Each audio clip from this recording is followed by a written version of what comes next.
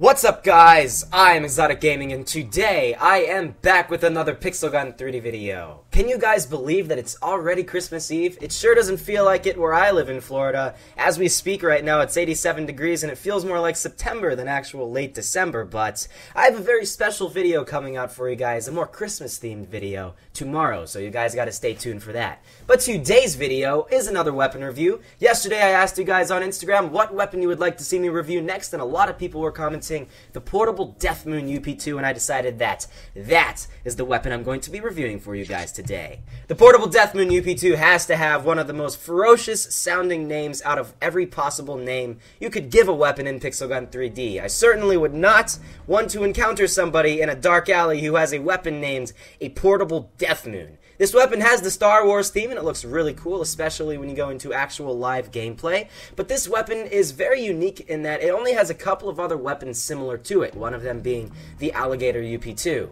The Alligator, if anybody actually owns it who's watching this, knows that it is a weapon that has a very slow firing rate, and that goes the same with the Portable Death Moon UP2. The firing rate is set at 87, and that means you have to be very accurate when actually going up against enemy players. This is certainly not a weapon to use if you don't really get the best accuracy in the world. If you are somebody who gets your best gameplay with either the laser minigun or the icicle minigun or the automatic peacemaker, this is definitely not a weapon for you. But if you are somebody who's pretty accurate, you can get a majority of your shots to actually hit the enemy players, then you'll find that you'll get some pretty decent gameplay with this. Now that being said, and plus this weapon only has a 9 capacity, which means that you're going to have to get 5 out of your 9 possible shots to hit an adamant armored player if you really want to completely take them out. You should probably stay in close range matches with this weapon. If you go into the very long range ones, you'll find that it will be a lot more than 9 shots to take out even Ruby armored players at times, because a lot of those shots will not actually hit the enemy player. This weapon does have an area damage, but it's not the biggest area damage in the world, and you can't count on that area damage every time you fire at an enemy player. But nevertheless, it still performs pretty well, especially in maps like Coliseum, like I'm in right now. Coliseum is a great one, Silent School, Infected Prison, Pizzeria. All of those are very, very good maps for this weapon, and you can get some pretty good results as long as you can make a majority of your shots hit the enemy player. I mean, as you guys can see there, I fired all 9 of my shots, still was not able to take that guy out. Obviously, he had a mech, so, you know, you can't really take mechs out in all those 9 shots. Generally, you might be lucky at times and get people with the mechs, but I wouldn't count on it. So I'd say stay away from people who have the mechs, and there you go. With the 9 capacity, you are at a big disadvantage when you do reload, because these people who have weapons that have a much higher capacity than you, like, for example, that guy, the solar power cannon, that one has a pretty good capacity, and you don't have to really reload too much. And when you have a weapon that doesn't really reload too much, you're going to have a much better advantage over somebody with something like this, where you reload constantly. I think I reload more often with this one than most other weapons in Pixel Gun 3D. A lot more than pretty much 80% of the weapons that I generally use in Pixel Gun 3D. And you do have 27 shots when you do respawn, so that's not that bad. You generally don't run out of that, because you usually die before that actually runs out.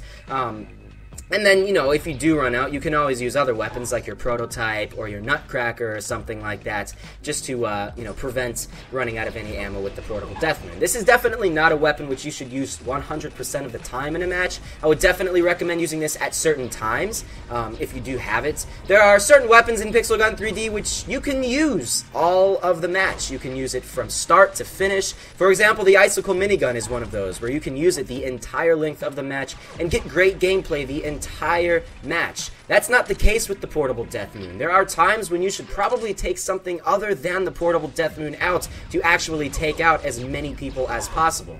But since for the sake of this video I'm going to be using this the entire length of the match, and you guys will find that at times in this video I would have been able to kill people with other weapons than this one, and that's the problem when using this. But nevertheless, it still is a pretty good weapon, and you can get some pretty good gameplay with it. The good thing is this weapon really does not have much of a bullet travel time, so you don't have to really worry about that too much. If this thing had a bullet travel time, I'd say 100% don't get it at all, because if this thing had a bullet travel time and the slow firing rate that it did, it would just not be a very desirable weapon. But since it doesn't, you know, this is a pretty good weapon. I would not say that it is a necessity, for sure. If I was ranking the weapons in Pixel Gun 3D as pretty much you gotta buy it if you want to win, and it's a cool thing to have, then this would be in the it's a cool thing to have. I mean, it's not a necessity. There are certain weapons in Pixel Gun 3D which are necessities, and the prototype is one of those. The Icicle minigun would probably be one of those. The automatic Peacemaker, Crystal Laser Cannon, all of those weapons are must-haves, and this one is just, you know, it's cool. You don't need it, but it's cool. I mean, it's not bad by any means. It's just not a necessary weapon. And especially when you go eventually find an invisibility potion like I have right there, you will be able to take people out, plus a jetpack. That was pretty much ultimate results right there, for sure. Invisibility potion plus jetpack, but that's generally not going to always happen, but at times you can. As you guys can see right there, you can still use and get multi-kills with this weapon. Not all the time, that's for sure. You're not going to always get a multi-kill when using this, but it is a very, very good weapon, and this weapon probably should not be counted as the highest lethality weapon in the special section. As you guys can see, it is set as the max lethality for a special weapon. I personally would say this thing should be more down like 20 or something like that, because I just feel like it's not as effective as something like the freeze ray rifle. I mean, it is good, but it's just like, if you compare this with the freeze ray rifle, I just have to say the freeze ray rifle is a step up compared to this one. Doesn't mean it's bad though, guys. I don't want you guys to start thinking that I'm saying it's bad because of that, because it certainly is a good weapon, and I've gotten some fantastic gameplay with it. Like, there's a mech kill right there. So you can kill mechs at times if you're lucky, but then again, once you do have to reload, that's a pretty long reload time, and you reload so frequently that when you encounter somebody with adamant armor, a lot of the times, you're gonna just end up dying a lot when you reload. Reloading times is one of the biggest complaints I have with this. If it had a quicker reload, maybe in like a UP3 version, that's not going to happen. Obviously, this is the max version of it. You're not going to have a UP3 version of this, but a faster reloading time would be the only thing that could possibly be any better for this weapon. It has a good lethal or damage, because it's pretty powerful. Since this thing has a slower firing rate set at 87, each one of the shots that you do fire is pretty powerful. I mean, it's not too many shots to take people out. It's 5 to an adamant armored player, it's 4 to a ruby armored player, 3 to a diamond, 2 to a gold, and so on and so forth. It's 1 from pretty much wooden and downward. So it's not bad by any means, guys, and I would definitely not say to go into a match with this if every other enemy player has adamant armor. If you're in a match like I'm in, where there's people that have like half adamant armor and then some people have no, actually I think one of those guys had no armor whatsoever, then that is pretty much your optimal match for you. Well, I would say probably for taking out turrets, this is one of the best weapons for it. I mean, as you guys can see, I already took the turret out. Almost. One more shot. There we go. I mean, as you guys can see, taking turrets out is very, very good with this weapon. So, if you're in a match where there's just so many people who are constantly using turrets, then hey, this might be something for you to do, to take the people out in that aspect. But generally, in terms of gameplay-wise, I'd say stay away from this if you are tight on coins. If you don't really have too much you can actually spend in this game, then you can do without it. It's not a necessity, and if you are looking for a special weapon, which you should just definitely get, I'd say go for the freeze ray rifle. Freeze ray rifle is freaking amazing. Now, I don't really know how the UP1 and the UP0 versions of this weapon works, so I can't really tell you, but like I always say, if you do plan on getting this, you should probably just get the UP2 version and get it max upgraded just so you can get your best possible gameplay. For if you don't, then it will probably be more like an 8-shot kill with the UP1 version instead of a 5-shot to an adamant armored player, which is not the best for sure, and somebody who has adamant armor will generally have much more powerful weapons than you, like the storm hammer and the prototype and such, and when they have a 1-shot kill weapon and you have a 8-shot kill weapon, it's probably not going to really work out in your favor. So keep that in mind. Like I said, stay in matches where there's a wide variety of different armor levels, where there's people who have adamant and ruby and gold and wooden and all these different armor levels, so you can get your best possible gameplay with it. Gonna get another invisibility potion because it's definitely helpful using an invisibility potion with this thing, because you'll find the gameplay will get a lot better pretty quickly. Like this guy didn't really even know that I was there. Unfortunately, somebody else killed me, so I didn't have the chance to kill him, but, you know, you can usually kill people when you have invisibility potions. It actually works pretty well, although once you do eventually get the point of where the people are, it's pretty easy to find them, again, once they are invisible. I don't know if that makes sense or not, but it is pretty easy to find people when you are invisible and using this weapon, so... There you go, guys. I don't like the little blast that it does to enemy players.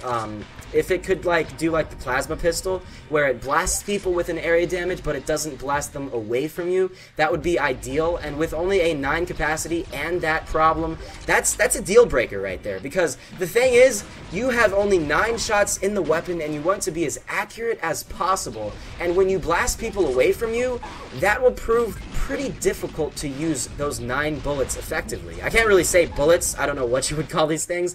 Little pink explosion blast things. I don't really know. I'm gonna say pink blasts. Because it looks pretty cool, not gonna lie. When you do fire and it hits a wall or an enemy player, it's this cool little pink blast that this thing has, and, you know, it looks pretty cool, not gonna lie. It's definitely on the looks of sides. I don't know if Really Soft could have really even done a better job at replicating a Death Moon, because that's pretty difficult. If somebody just said in, you know, in Facebook or something, was just like, I want you to make a Death Moon for Pixel Gun. You know, you wouldn't know where to start. That's kind of difficult. But as you guys can see, I'm getting some pretty decent gameplay with this thing. It's not bad. Like I said, you can get up to first place at times, especially in close range matches. Coliseum might be somewhat a little too close range, just because everybody will have a pretty good advantage with the Stormhammer and such. But in maps like Infected Prison and Silent School, you're gold. You're going to get some really good gameplay with this thing, and, I mean, it's good, guys. I really, really like it. So, I don't honestly have much else I need to say other than the facts that I said already. Get this for close range gameplay. Don't use it in long range gameplay. Since it doesn't have a scope, it's not really going to work out too well. You're going to want to be as accurate as possible when using this thing. If you are somebody who's not very accurate, I would say stay away from this, because you're just not going to get the best gameplay in the world if you are not an accurate Pixel Gun 3D player. You can, at times, be very lucky, especially if people really aren't moving around too much, but as you guys can see, like in the match that I'm in right now, people are moving around a lot, and it gets really difficult to try to fire at enemy players when they are moving around as much as these people are. So there you go, guys. 28 kills. I got second place in this Coliseum match. Coliseum is definitely a good map for this weapon. And that's pretty much it, guys. So, I really hope you guys did enjoy this review on the Portable Death Moon UP2. One of the most ferocious sounding names, but not the most ferocious, I was about to say ferocious weapons out there in Pixel Gun 3D. It's good, but it's not like a deal breaker, so... yeah, I really hope you guys did enjoy this video. If you guys did, then be sure to hit that like button, comment, favorite, and subscribe to my YouTube channel for more Pixel Gun 3D videos. Be sure to check out my other reviews I have done on other weapons in this game. I'm thinking about the next review to be the laser crossbow. I don't know. What do you guys think? You think you want the laser crossbow or not? I definitely recommend following my Twitter, my Instagram, and my Facebook, especially my Twitter and my Instagram, because those are the ones I use more often. I've kind of neglected my Facebook, but I'll try to use that. But especially my Twitter and my Instagram to get updates on what is being uploaded right before, so you guys can be the first commenters if you want, and you can actually have some input on what you would like for the next review, because I got, I believe, 12 requests on the laser crossbow, 11 or 12 requests, and I got 18 requests on the Portable Death Moon. So obviously, if 18 people want it versus 11, then obviously I'm going to choose the Portable Death Moon. So we'll see. If I get more requests on a different weapon than the laser crossbow next time, then, you know, I'll do that one other than the laser crossbow. But I'll do all of them eventually. You guys don't really have to worry about that. So thank you guys for watching. Be sure to check out my other reviews I have done on different, my other videos on Pixel Gun. Sorry, the commentary is pretty bad. I almost died in lifting today. Woo! Ran out of blood sugar. Blood sugar! I didn't eat anything for breakfast, and I tried to, like, squat 350 pounds, and it didn't really work out too well. I almost collapsed on the floor. That was pretty bad. So, if you're ever lifting, guys, heavy weights, you gotta go eat breakfast before you do it. But, yeah, so, let's go get one last kill, guys, and then I'll end the video here. Okay, one more, 2 more. I'll take 2 kills. I'll take a turret as well. Just might as well get everything, you know? Can I get a turret kill? If I get a turret kill, that would be insane. Or maybe just gonna go all out, get a multi-kill. You know, because why not just go for your best ever? You suck! What are you doing? Stop killing my turret! God dang it! Ah, these people. Alright, but yeah, I died, so thank you guys for watching, and I will see you all in the next episode.